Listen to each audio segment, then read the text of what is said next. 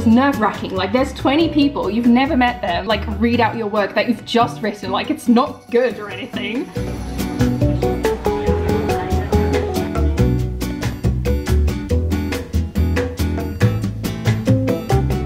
Hi everybody and welcome back to my channel. My name's Leora Eileen and I make videos here about reading, writing and sometimes other things as well. Who is she? Because today I'm back with another writing vlog. Oh my god, can you believe it? There's one point where you don't get any writing vlogs and now you get two relatively close to each other.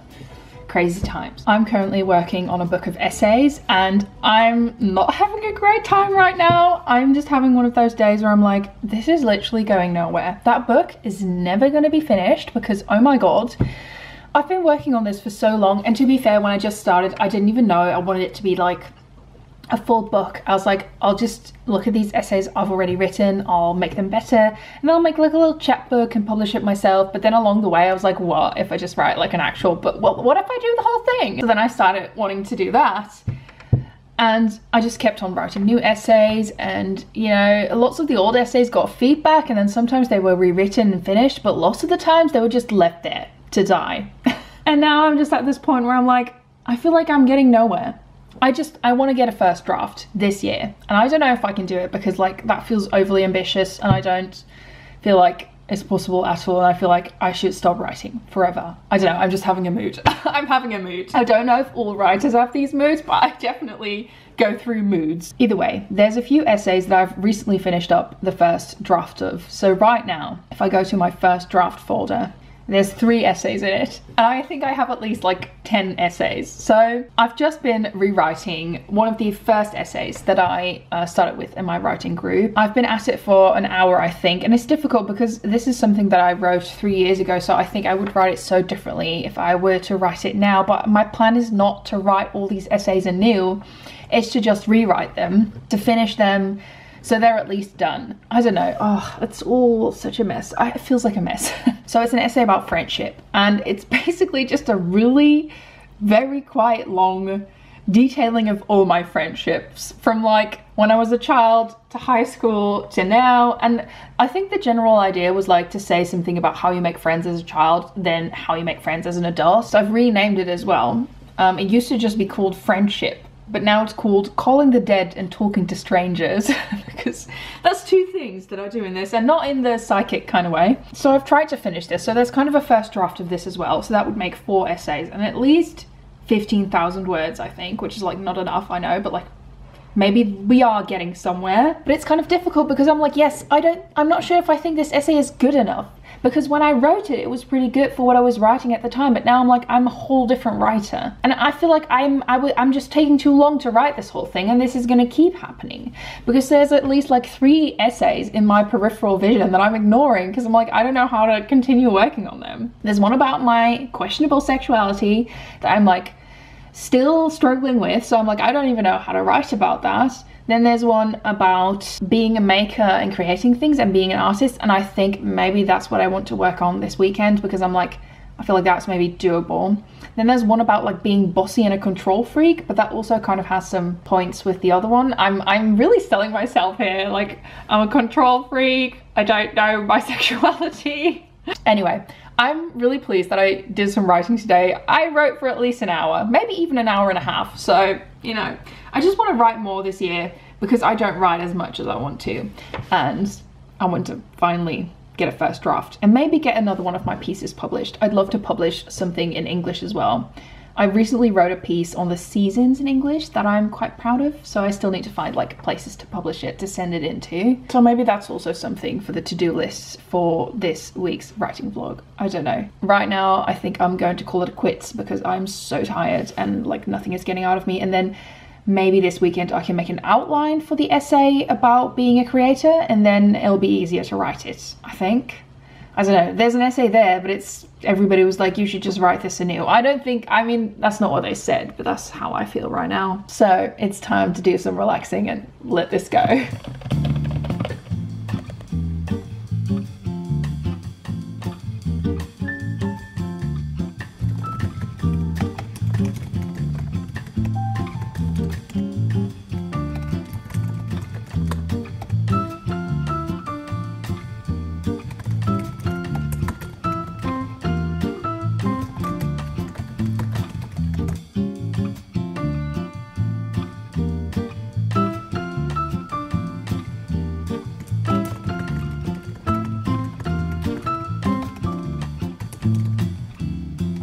Hi, so I've done some more writing today. I mostly worked on my outline. Like I said yesterday, I'm kind of getting stuck with it, so that's very annoying. I did start using a new brainstorming tool to help me brainstorm my outline and potentially like make it a better outline and work on it in a different program. And that program is also the sponsor of today's video. So let's hear it from sponsor Leo, who's talking about Scrintle. Today's video is kindly being sponsored by Scrintle. Many people like me struggle to visualize their ideas and thoughts and the connection between those. And this is where Scrintle comes in. Scrintle is a web app that combines the power of networked note-taking with mind mapping. Scrintle can be used as a visual notebook for many different things, like brainstorming, managing different projects, planning your writing, like I'm doing in this writing vlog. Scrintle can solve real-world challenges, helping you stay in the flow, be more creative, and be more organized. So I use the app to brainstorm and plan out my current essay that I'm stuck on.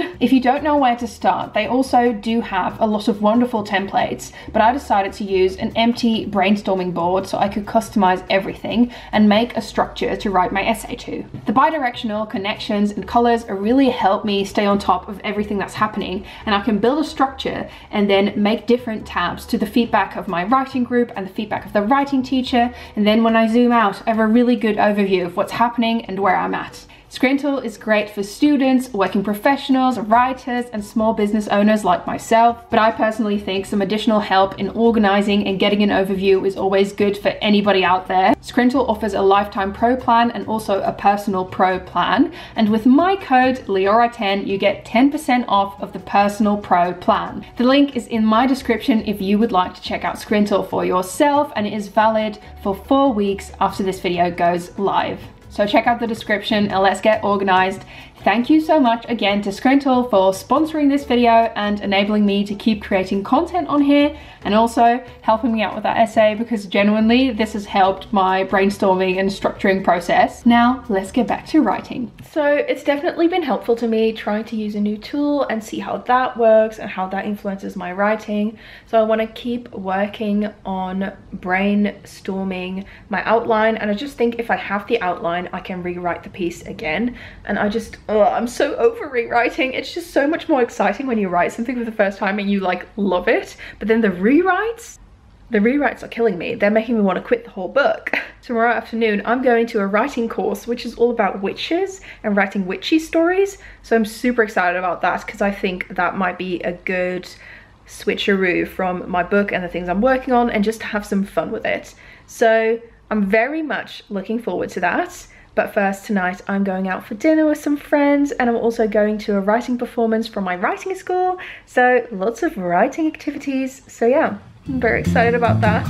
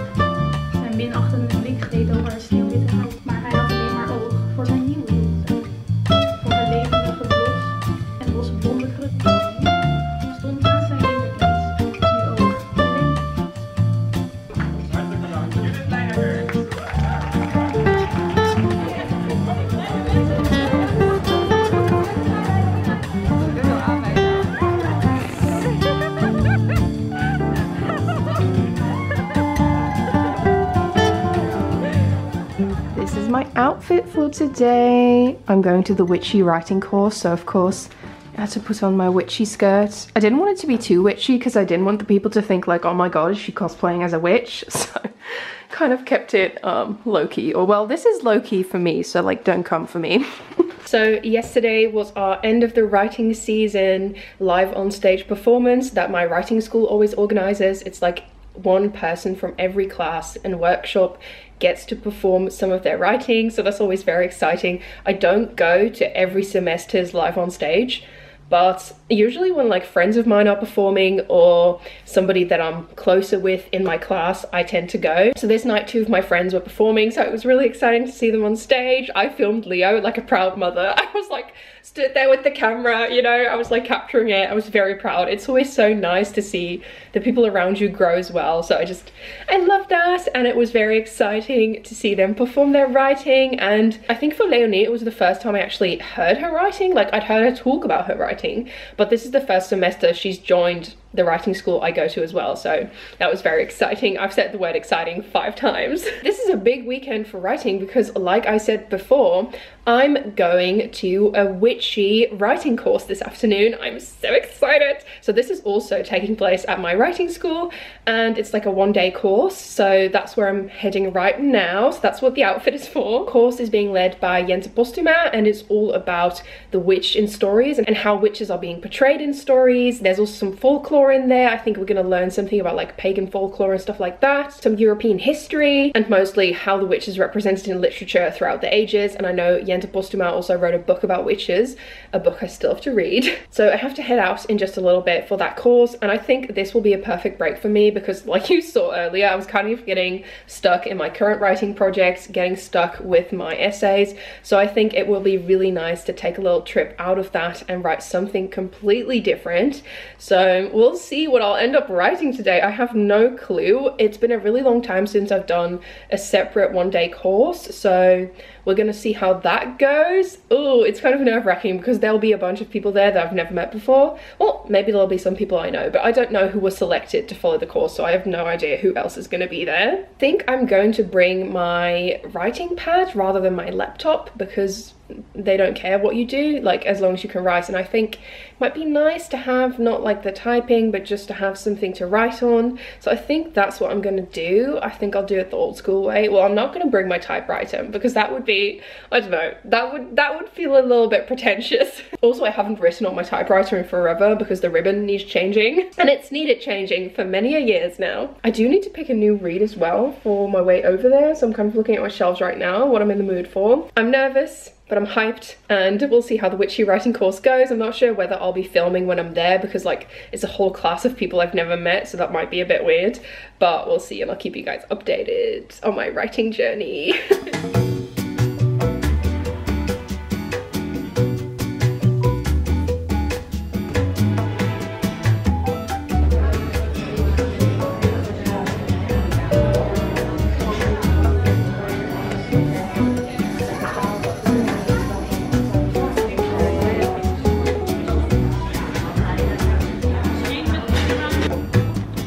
I didn't really get any footage at the writing course because, like I said before, it was a bit too awkward and I didn't want to ask them if I could film.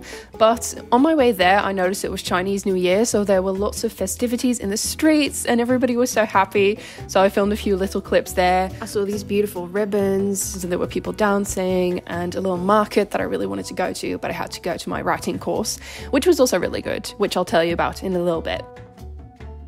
Hi everybody. Oh my god, that writing course was so inspiring. I literally still feel like inspired to the brim, like I should go write right this second because I'm just like sizzling with ideas and inspiration. I didn't really film anything at the writing course because, you know, don't know any of those people. It's the first time I'm meeting all of them. There's like this teacher who's published 3 books, which is so cool, and like I don't want to be like, hey, let me film my vlog. You know, for writing group, that's the same people over and over, so I know them by now, so I can just ask like, hey, is it okay if I film a little bit?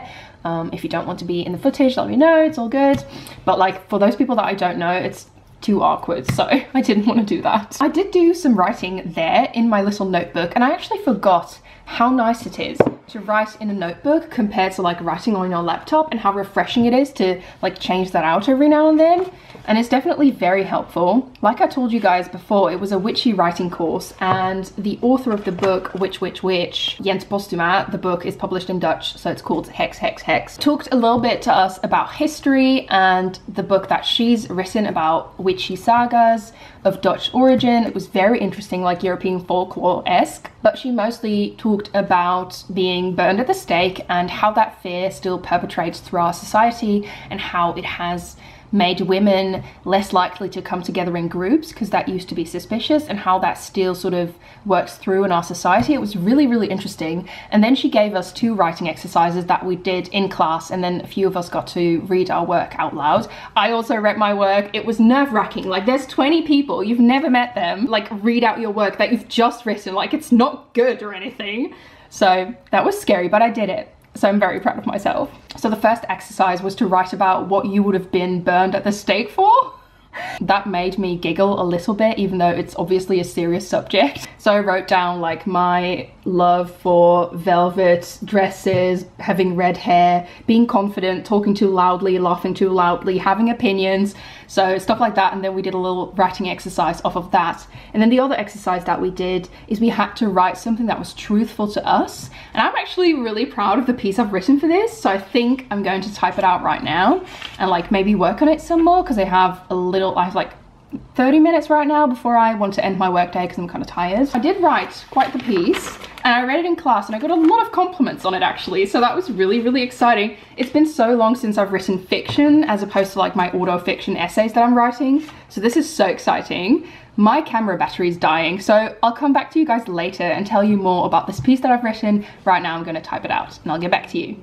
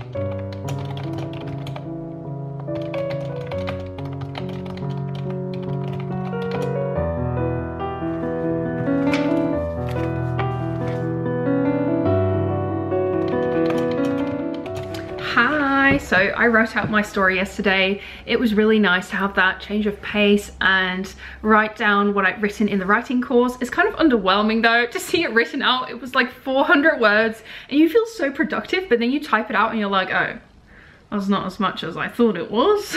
But at least I feel like I got loose a little bit again, and maybe next time when I get back to the essay it'll be better and I'm able to work it out more. And I think also my outlining and structuring has definitely helped me along, so fingers crossed I get to work out this essay in the upcoming months, because I just want to feel like I'm on top of things again. There were a few things that I learned in my writing course that I'd love to share with you guys, because I just thought it was so inspiring, and I'm pretty sure it will inspire you too. If you're not sick and tired of this vlog that is filled with so much talking yet, then sit down, because I have some more talking to do. So what I really loved about what Jente told us is that she does a fear document, and maybe this is really well known, maybe loads of writers do this and just like nobody has informed me of it. I don't know, but she basically writes down every insecurity she has whilst writing. So every time she's like writing and she's like, oh my god, I'm so stupid, why do I do this, she like has a separate fear document and she puts it in there. Or like every time she's like, who the hell do I think I am to be writing this, she's like, okay, that's for the fear document.